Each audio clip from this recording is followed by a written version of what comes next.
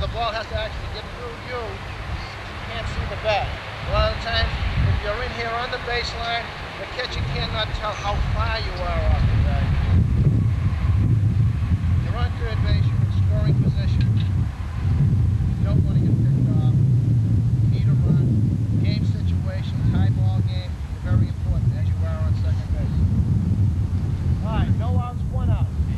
Any ball, we say to our kids, any ball. Watch the line drives. That's the reason you're not taking a real big lead. You can always figure, instead of taking the 3.5 steps, play as far from the bag, or take your lead as far from the bag as the third baseman is, away from the bag. Judgment.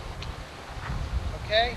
You want to, on any time there's a no outs or 1 out situation, you're taking your lead, and you're told again, watch the line drive. You don't want to have a line drive, bang, you get a double play. It takes you out of an inning. Watch the line drives and you're tagging up on any ball that's hit anywhere in the outfield. Line shots, if it's going right down the line, you're still going to tag up because you know you're going to score anyway.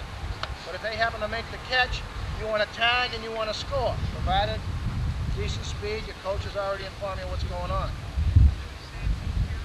Out to center field, out to right, and you're going to watch the catch. Now, I'm not particular about which leg is on here. Some like the right, some like the left.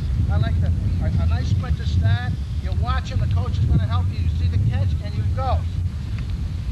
Full speed, and again, you're going to get help from the on-deck batter on what to do, whether stay up or slide. Any questions, fellas? How many guys here? I just want to, one more little thing, the suicide squeeze situation. When you're on third base, I know in high school and in college, you do execute the suicide squeeze. As a runner on third base, the suicide squeeze sign is on. When would you, as a runner, break for the plate? Just before the pitcher is about to throw the ball. Anybody else agree with that? Well, I like to do something just a little bit different. Just before the pitcher's about to release the ball, that could be here, here, here. There's too many doubts. You'd like to have something more definite. Well, once you start some more, depend if he's in a wind-up, once he starts his motion, even that is not something definite. He can quicken his motion. Once his front foot, the righty, hits the ground, that's a pretty good indication when to go. Because the hand's right about here at that time, or it's pretty hard for him, the pitcher, to change the direction of the ball. And if you break too early, the pitcher's going to change the direction. Right-handed batter up and in. Left-handed batter away from him for the most part.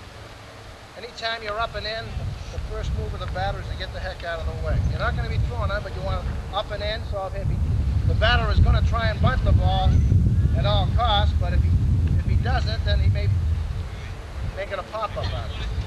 You get a double play. That's your pitcher's job right there. He's going to recognize that. You leave too early, you give the pitcher too much leeway, you took the ball someplace where the batter is not going to be able to get it back to the up and in. Okay, any questions?